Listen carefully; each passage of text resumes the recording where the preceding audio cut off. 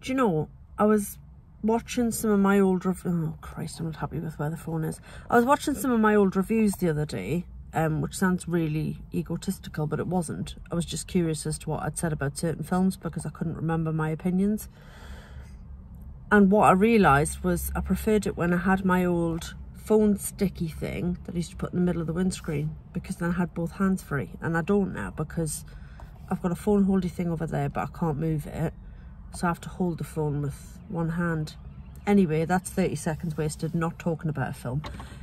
I can't believe I'm going to say this, but I'm absolutely boiling in this car, and some of the reviews I was watching back was all me going, it's really cold in here. It's not cold now, it's 4 billion degrees, even though it's 10 o'clock at night. Okay, so it's nearly a minute gone, I still haven't talked about the film. So tonight was a Limitless screening.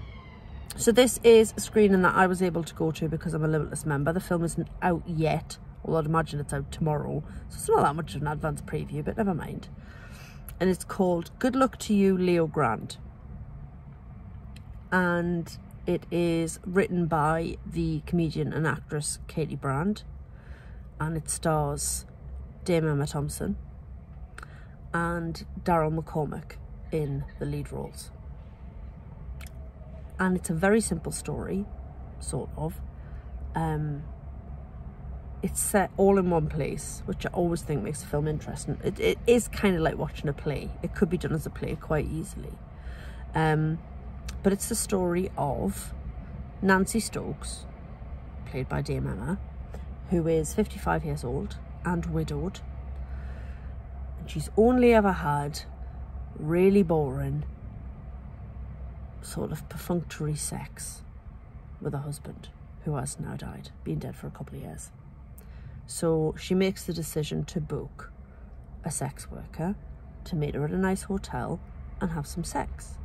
And the sex worker that she books is called Leo Grande, and he's played by Daryl McCormack. He is one of the most beautiful men I've ever seen on a cinema screen, which is saying something because I watch a lot of films. But my God, I've just looked him up and realised that he was in the film Pixie that I saw a couple of years ago, which I really enjoyed. He's beautiful. Like, he's absolutely beautiful. It's ridiculous. He's so beautiful. And he's got this glorious Irish accent, and he's just absolutely magnetic, and he's perfect in the role. Like, don't get me wrong, I'm not just saying he was really pretty, end of. Like, his performance is great. And I love Emma Thompson in everything. She's wonderful, literally one of our best. And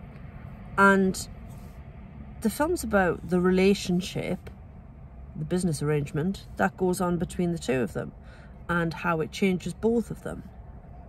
And that's kind of it. Like I say, the whole thing is set in the hotel over various meetings, and it's just about them learning about each other and their boundaries. And it was very funny. She is just such a great comic actress as well as a great dramatic actress, and just the way she talks about the world and the way she sees things. And he's really interesting. Obviously she doesn't know a huge amount about him, and she's really curious. He's obviously educated, he's smart, as well as being literally beautiful and just glorious to gaze upon.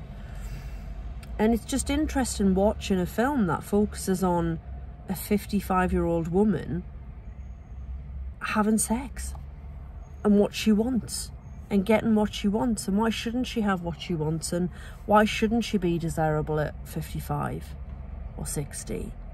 You know, we don't...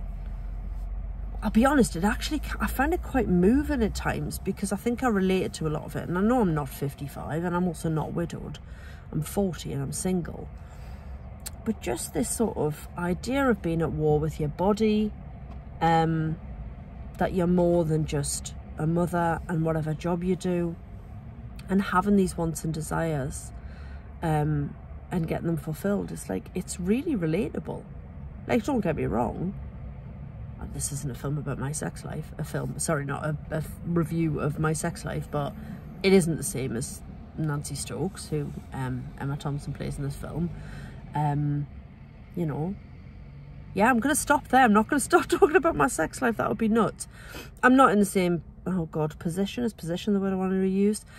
It's not the same for me. You know, even when I do reach 55, even if I'm still single, I will have had more sex than this character has and more interesting sex than this character has. I mean, I would definitely like to meet my own Leo Grande. Not that I could afford him, because I'd imagine looking at him as a sex worker would be very expensive. But there's a conversation in the film about sex work and about should it be legalised and, you know, should it be a public service. And I just think that films like this will help to break down that taboo about older women in films and older women's attitude to sex and what they should be allowed to do and to wear and to enjoy, and you know, that it's really nobody else's business. So it's a really simple film, apart from the relationship that forms between them does become quite complicated. I won't say any more than that. But she is wonderful because, hello, she's Dame Emma Thompson, and he is beautiful and interesting and great opposite her. There's actually, is like one other character in it? I guess so. There's basically nobody in this film apart from the two of them and one or two other characters, which is weird because then it reminds me of Men that I saw the other night that I never did review, which basically has Jessie Buckley in and then Rory Kinnear playing all the other characters. But it was a very different film to this. I loved this. I found it really empowering. I found it really moving. It made me laugh a lot. And I'm just saying, big up the films that focus on women past the age of 35, and that at 55 or 60 they're not all, you know, ready to don their cardigan and get their perm. It's, you know, we can do whatever we want to do, and we are powerful and fascinating creatures, and I feel like this film really tapped into that. So a massive bravo to Katie Brand for the script and to the two leads. It was a really delightful piece of British cinema, and I'm very glad I came to see it this evening. I encourage other people to go and watch it too. That's it. Katie out.